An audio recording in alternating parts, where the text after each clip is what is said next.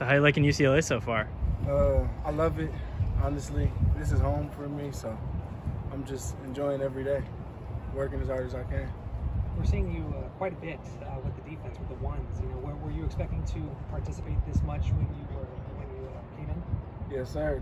That was the standard I set for myself, and I worked to put myself in that position. And now I'm just trying to make sure I can learn as much as I can every day, and just grow to having a bigger role on this team and this defense. There's a new defensive coordinator, but you weren't here last year. How is it just coming in and learning the new terminology with him, and then working with your brothers on the defense? I'm really enjoying it, and I'm learning something new every single day. And all of the defensive coaches here are like very detail specific, so it's like it really helps me. They're like they take their time and they pull me to the side, or we'll watch extra film and just get in everything we need to do. Is there one particular player that maybe you kind of been in the ear of a little bit more, trying to pick things up as quickly as you can? I talk to, in the secondary, I talk to Blay and Church. Those guys, they've been here and they're very familiar with this defense, so they've helped me a lot since I've been here. Just little terminologies and things like that. When you go into the transfer portal, what were you looking for to lead you to here? What do you mean when you ask me that? Like when you go to the transfer portal, what were you looking for in a school, in a destination, and why did you pick this one? I was looking for somewhere that was home, somewhere I could go to grow as a man and as a player. Those were like the two things that were key to me. So everybody that was recruiting me and everybody I was talking to, all of my questions to them were like surrounding those goals of mine. So I chose UCLA for those reasons. I felt like it helped me grow as a player and as a man. And just in the 2.5, 3 weeks I've been here, I've already took steps forward. And Jaylin Davies, the other transfer DB coming in, obviously you're a lot older, but you're both coming in at the same time. What's that relationship like, or on the field or off the field? I like him. I like him a lot, man. I got love for him already, and I know I'm going to be able to teach him a lot, and I learn from him as well. I don't know everything, but he's a young guy, and he definitely listens. Like, if I be like, hey, you should do this like this, or just check this out, he definitely has his ears open, his eyes open, and he pays attention. He's going to be a great player for us in the future, I think. How is it going against the offense? You have DTR and Charbonnet returning, some guys that were pretty successful last year. Yes, sir. How is it going against that type of competition? I'm enjoying it. They're both competitive guys. They'll sprint to the goal line at the end of the drive just to get their steps in, you could say. So I like it. It's constant competition, and I love it. I can't wait to see what they do in the fall. You're talking to Devin Kirkwood the other day. Said he's been able to connect with you pretty quick.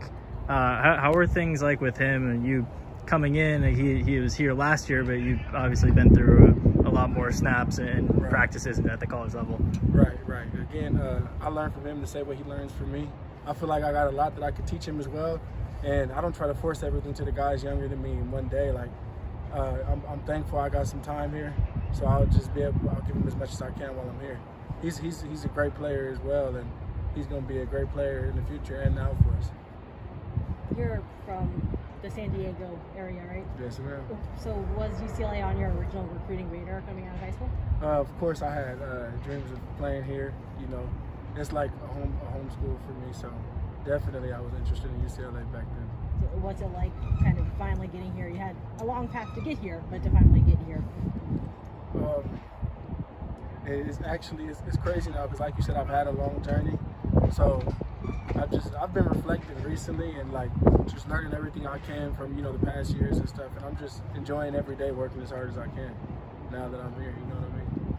You started as a walk-on in Arizona. How did just kind of having to fight and claw to earn a scholarship and earn the playing time, and then when you're at Wyoming, that motivated you now here at UCLA?